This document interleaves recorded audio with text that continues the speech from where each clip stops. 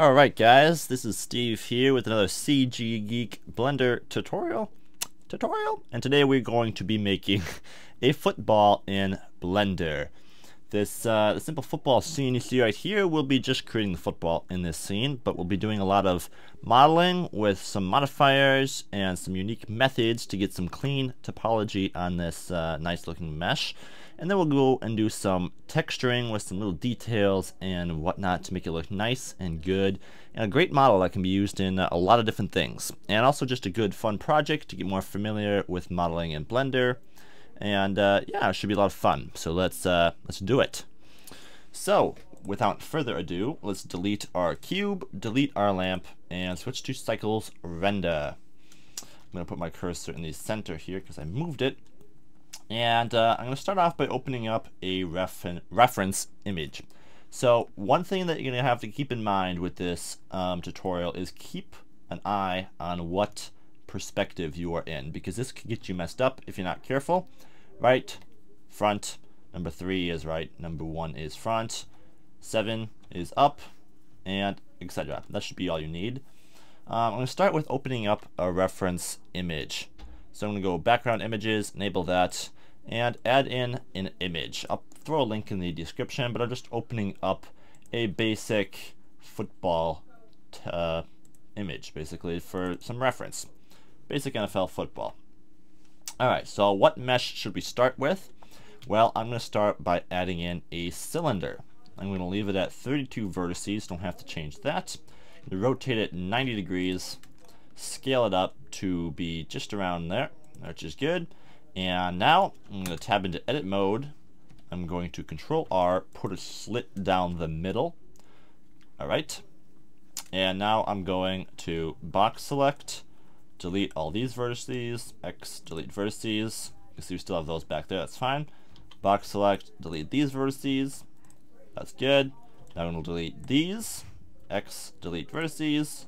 We're going to delete these, X, delete vertices, and top view, we're going to delete these. So deleting most of our mesh, leaving just an eighth of our mesh.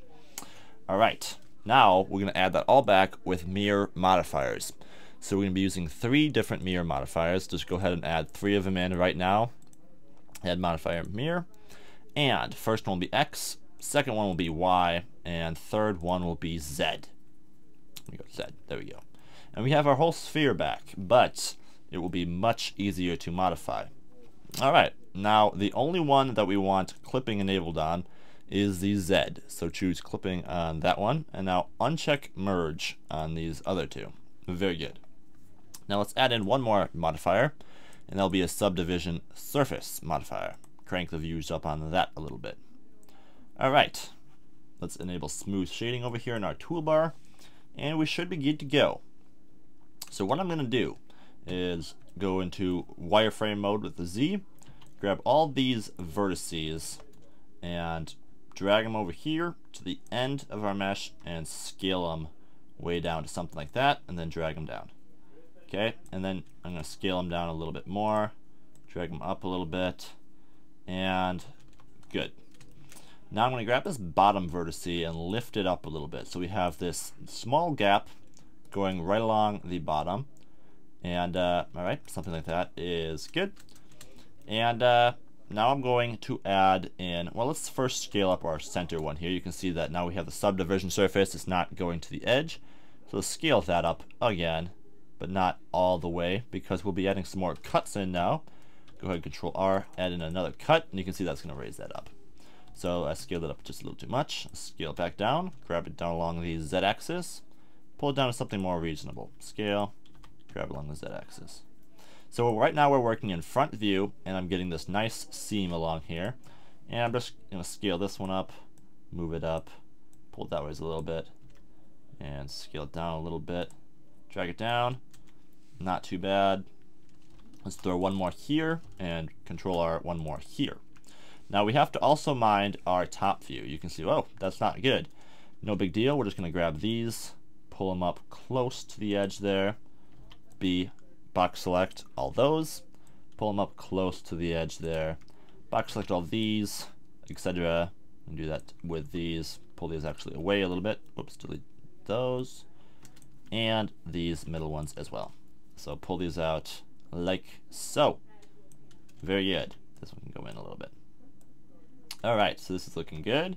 Just a little bit of more tweaking, but it's looking good.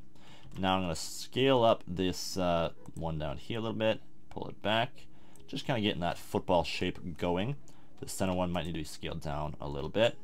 And you can see that now that we changed that from top view, we need to change it from side view a little bit too. So it's just a little bit of going back and forth and getting them looking good in both views.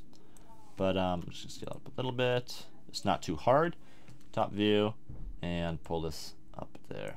Very good. Scale it up a little bit. Something like that.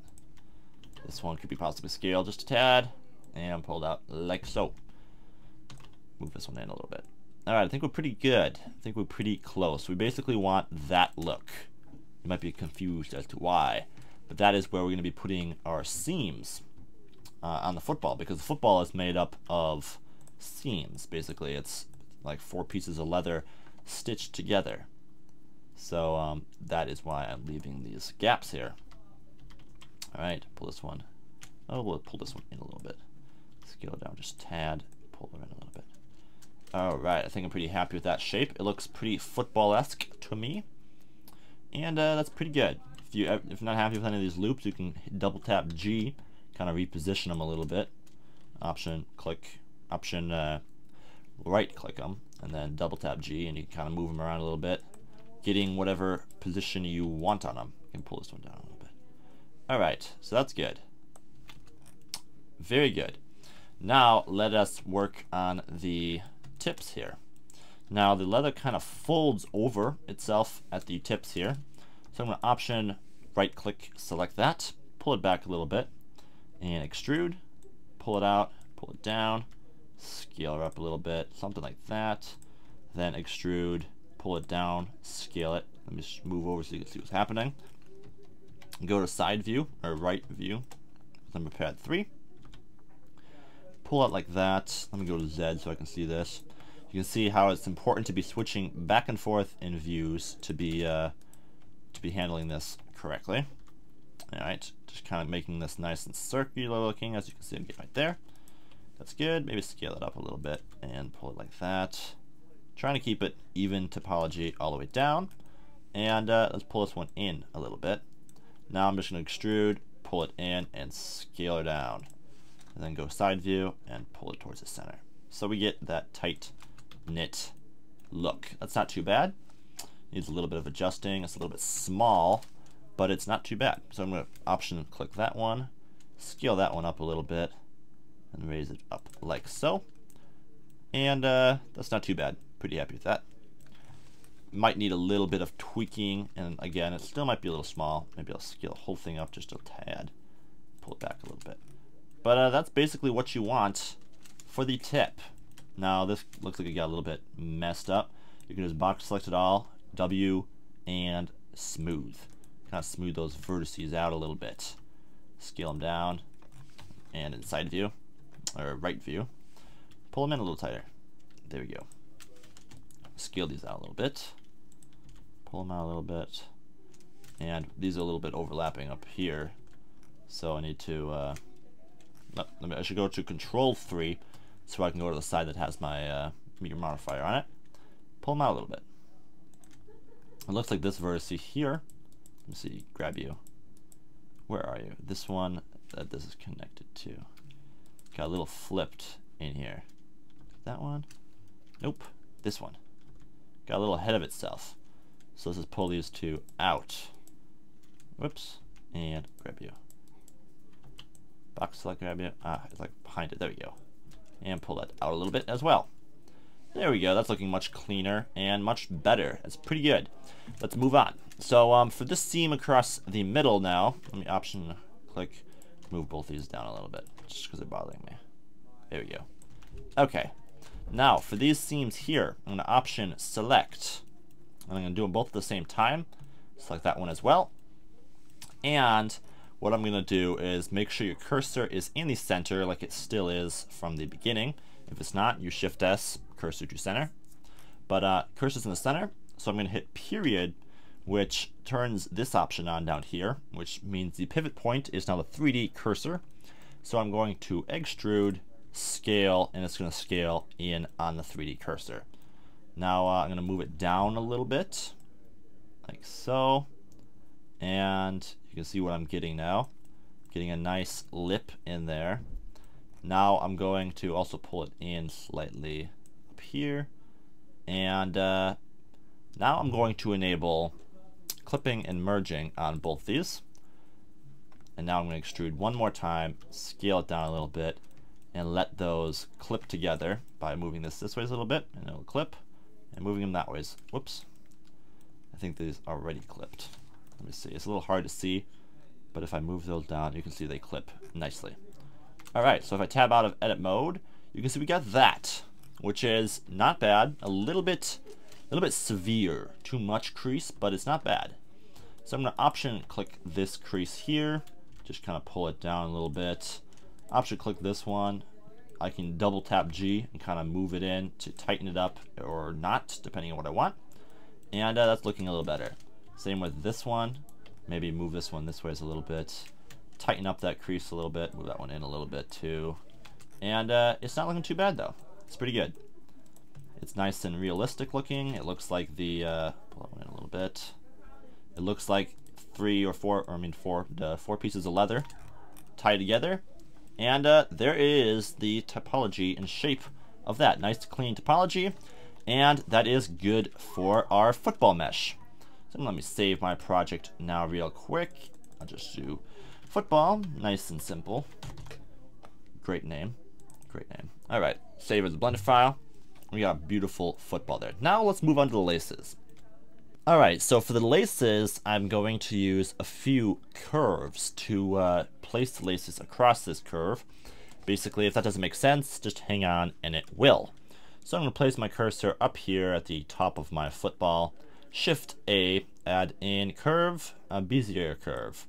So I'm just going to quick hit R and rotate this 90 degrees along the x-axis, and you can see we get that curve there. So I'm going to tab into edit mode and scale this along the Z to 0. So both our curves are, let me see, I can change this back to medium point now. No more need for the 3D cursor. And scale it down a little bit. So we got a pretty even straight curve.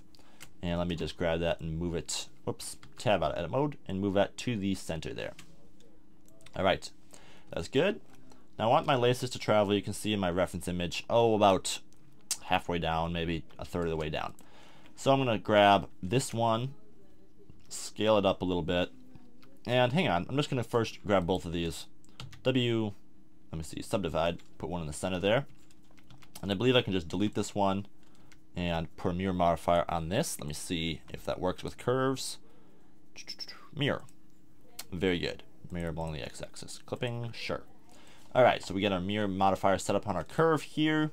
Rotate this curve, and you can see it's rotating the other side. Great. Grab the center point and pull it down right there. Pull it back a little bit more and pull it down. And pull this one just down a tad. Alright, and rotate that a little bit. And cool. So we got that curve going right along there. It's not coming down quite enough, so I'm going to scale up my curve and pull it all the way down to the end there. Rotate it. Just keep an eye on seeing if it's across evenly. And that looks pretty close. Just tweak it a little bit more, and we should be good to go. Excellent. Alright, so we got that curve going nicely along the top. And now we can start adding in our laces. So for the laces, I'm going to use a curve as well. So to shift add S cursor to selected, so it's right there on top. I'm going to go shift A, add in a Bezier curve, tab into edit mode, A, scale along the Z to 0, scaling the Y to 0, and there we go. We got a straight curve. Scale both sides down a little bit. Top view, rotate it 90 degrees so it's facing that ways. Scale it down a bit more, something like that. And let's go to our curve settings here. So we're going to leave this at half filled, but we're going to turn the depth up quite a bit so we get something like that. And you can see it's a very rough triangular shape. And it's also rotated, so we need to rotate this. Rotate minus 90 degrees. Whoop, let me see. Rotate along the X, rotate along the Y. rotate along the Z. Alright, we want to rotate along the X, minus 90. Whoops. Rotate along the Y, minus 90.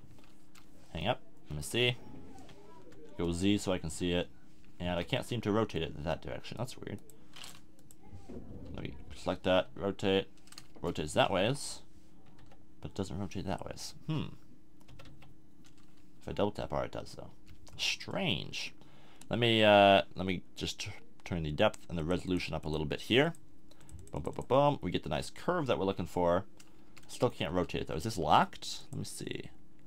No, it doesn't look like it's locked anywhere. Weird. Well, anyways, I can just double tap R and do it the old-fashioned way. I'm going to double tap R. Whoops. Go to side view here, double tap R, and rotate it. There we go, just something like that. And rotate like that. So we got straight across there. Very good. Top view. And let's grab both these vertices. W, subdivide them, so there's one in the center. Go to right view, and rotate this a lot. Something like that. And we can do the same with this one. Rotate it like that. And grab both these. Very good. And pull them down a little bit. There we go. So we got a lace moving across our football like so. Maybe scale these up just a tad. Pull them down a little bit. Give it a little variation. You know, let's rotate the center one a little bit. Just so they look natural and cool. Very good. Is smooth shading enabled? Yes, it is. Alright.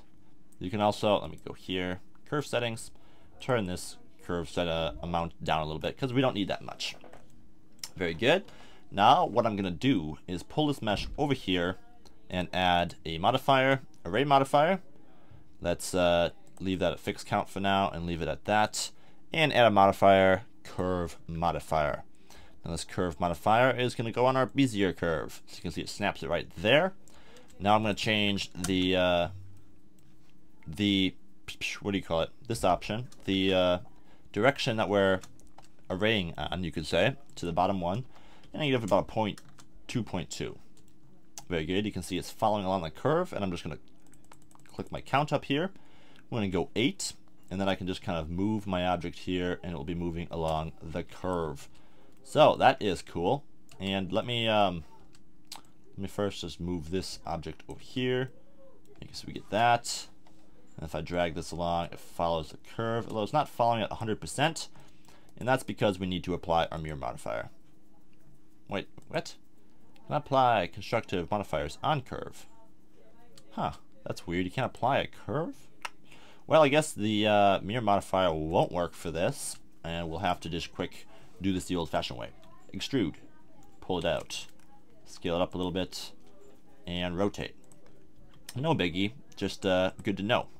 Very good. Let's pull it out down to there, and let's scale it up a little bit. That should work. Now, if I drag this along the curve, it will follow nicely the way it should. Very good. And you can see we get our curved laces moving along there. They need to be a little further apart, so let's crank that up. And this curve modifier is really cool. I didn't mention that, but I really like this modifier. It's very sweet and easy to use.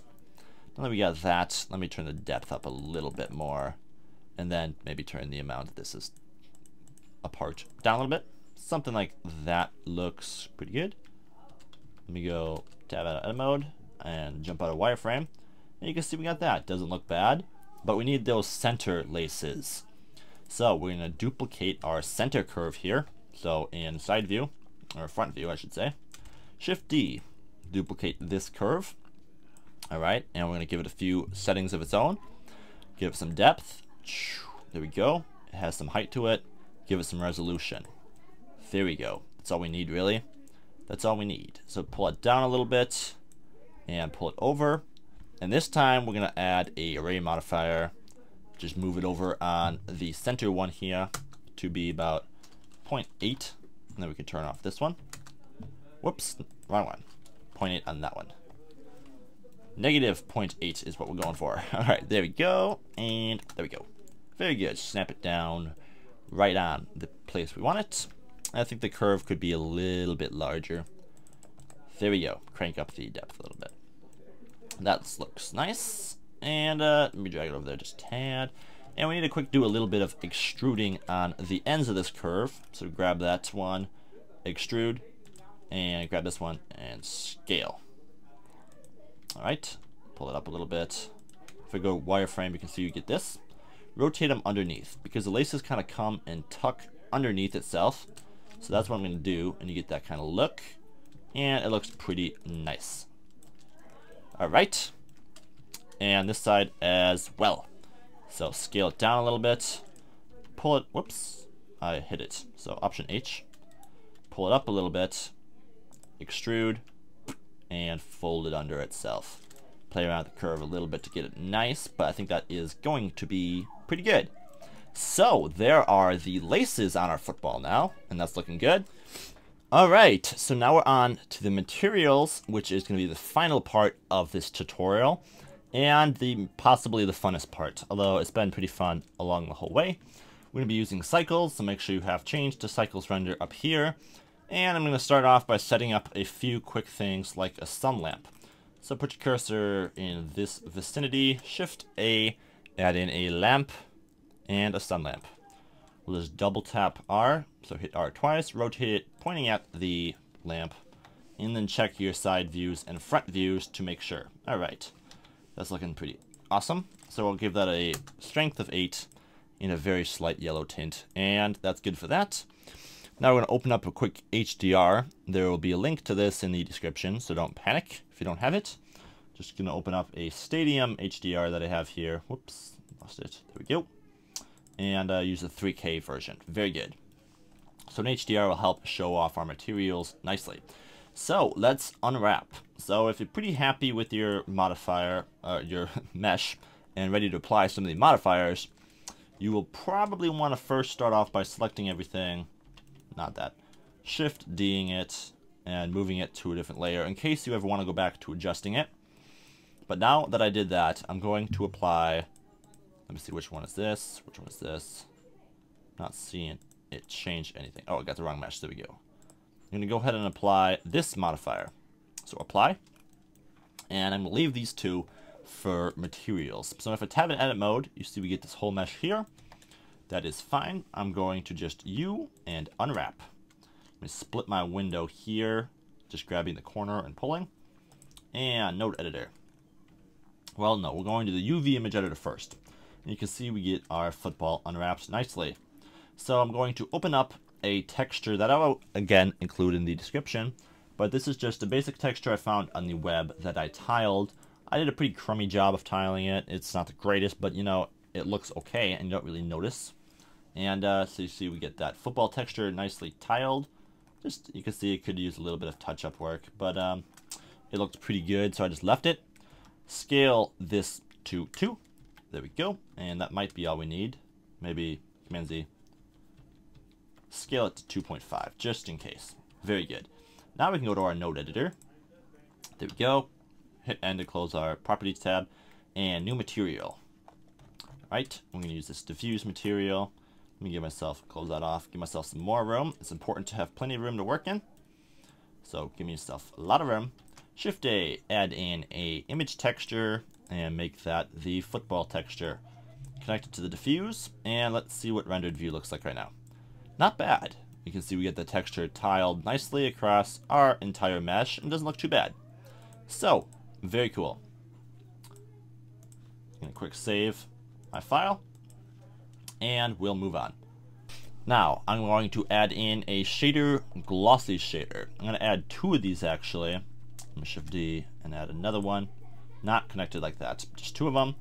And mix shaders as well. Connecting the glossy to the bottom and the color to the glossy. So something like that. And then we will duplicate this, boom, and do it again right there. So the first glossy shader is going to be kind of a overall very slight glossiness. I'm going to give it about a 0.25 in the roughness and just mix it in very slightly, 0.03. And let's see what just that looks like without the second one. So disconnect that. Go rendered. And you don't see a whole lot. Maybe I can turn the value of this up a little bit. But we should be getting this kind of overall lighting glossiness. If I crank this down a little bit, you'd see a little sharper amount of glossy kind of in there. But I'm going to leave it at about 0.2. Very good. And maybe turn the amount up just a tad, because I like glossiness. Very good. Now the second glossy shader here, let me connect this in. This one is going to be, you can see it's really glossy. This one's going to be pretty much completely reflective. So I'm going to go 0.002, so we can see like the sky in that. That looks totally fake right now, but I'm going to give it a very small value. So you just get a little bit of that sharper shine coming in like from the lights on it. It looks a little bit wet, but it looks pretty nice, and I'm pretty happy with that. So we're going to do something like that, maybe a little less than that, 0.2. And now we're going to Shift A, add in a vector bump node, and get some of that really good looking bumps coming in. So this is going to be the height, and I'll add in a vector mapping node. Hello, very good. Whoops, not vector mapping, sorry about that. Color ramp. Connect the color to the factor and the color to the height. And this will be how I control the amount of glossiness on it. I'm just going to, for now, give it a tiny bit more black and then pull the white over. And then turn the strength of the bump down to about a 0.35 and the distance maybe to a 0.2. And now connect the normal to the normal of glossy, to the normal of this glossy, and to the normal of the diffuse. Alright, so you can see we're getting some of that real nice looking bump texture being mapped across our football now. And that's not looking too bad. It could probably be even a little bit stronger though. First, I'm going to try, let me see what an invert looks like. No, I don't want inverted. Just want a little more strength to that. So I'll go 0.4, and then I'm going to play around just a tad with the blackness here. If I pull it in a little bit, something like that, maybe pull the white over a little bit more. Alright, and I'm pretty happy with that. Maybe go 0.1 of the distance. Just kind of try to feel this out a little bit. That's not looking too bad. Yes, that's looking pretty good. Pretty good indeed. I might have it mapped just a little bit too much across, and I could probably turn up the glossiness a little bit. So I'll go 0.1 with the first glossy shader there. Very good. And take the color out of this glossy shade. There's our problem. I didn't realize I don't want the color connected. Now I can lower this down to about a 0.04 or less, maybe 0.03 or 2. So we just get a little bit of that glossy coming on there. Very good. There we go. Now this black needs to come down a little bit because you can see it's cutting out there.